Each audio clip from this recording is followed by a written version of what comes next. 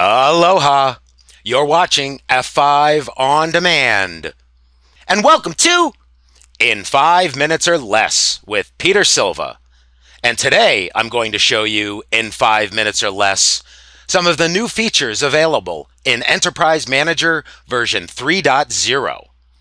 So in addition to supporting Big IP version 11.2, the v3.0 release provides some key new capabilities that will help customers monitor and understand application performance across all Big IP devices. It simplifies and automates the management of their F5 ADN infrastructure. So let's start the clock. So I've logged on to a EM 3.0. So the first thing I want to show you is the new Centralized Analytics Module.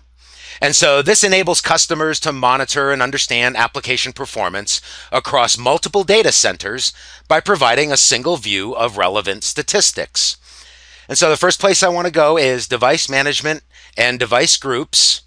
You can see I was already there.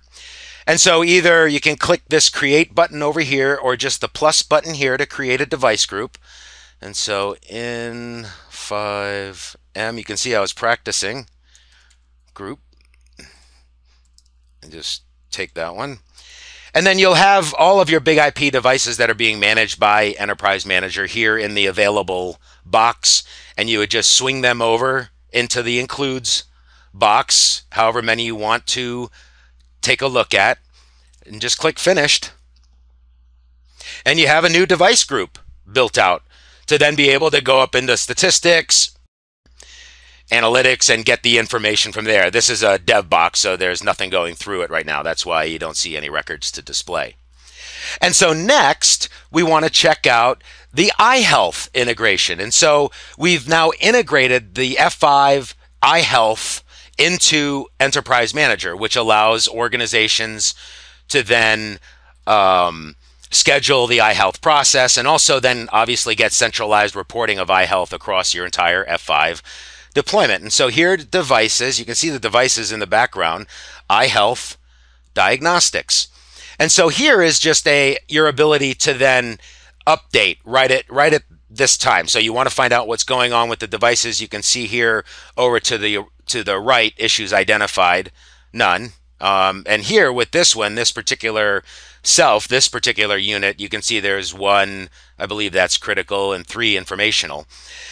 And so you can click Update, and that'll then go through and do iHealth for all of those devices. And so here, device list, all devices, put in your diagnostics, so your iHealth credentials here, and then make your selection here of any device filters.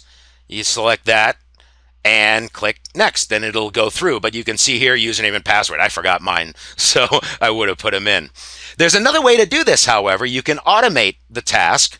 And so here under Tasks, you can go to Schedules and then Schedule iHealth Diagnostics. Now there's a purpose why I didn't put in my credentials. And so here in the diagnostic schedule, you're able to then collect the diagnostics on a weekly, monthly basis. You can select the day of the week and the time.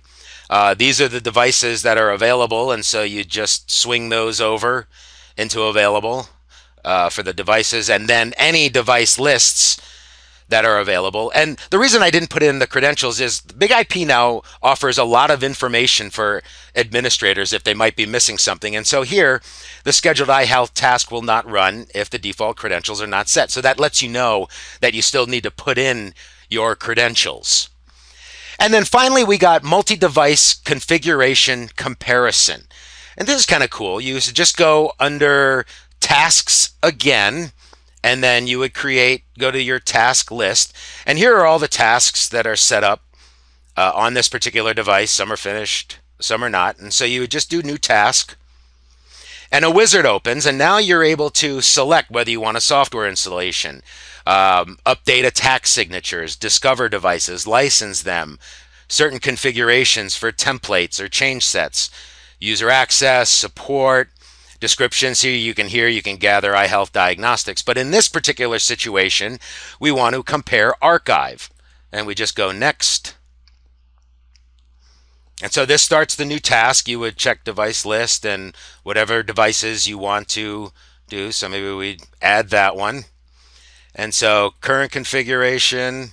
Nope, no, we want to do against the current configuration. Click next. And then what other box do you want to compare it to? So maybe this one. Next. And then you start the task. And so as this is running, we're starting to run out of time here a little bit, which is cool. I can go over just by a few seconds, can't I? It'll refresh. Oh, and it's finished. There you go. Almost right on time. And so now we can see the task summary and the comparisons here on the right. Some are modified, some are deleted. Let's just take a look here. And now you can see the comparison between that particular box, what was modified, any other things that were deleted. So you can see I deleted that group earlier, shows up here with the current config versus the previous config. And so there you have it. Some of the new, very cool features available in Enterprise Manager version 3.0, enabling you to get a greater understanding of your applications within your F5 ADN infrastructure. So thanks for watching. This is Peter Silva for F5 Networks. Visit us online at www.f5.com and follow us on Twitter at F5 Networks. Have a great day.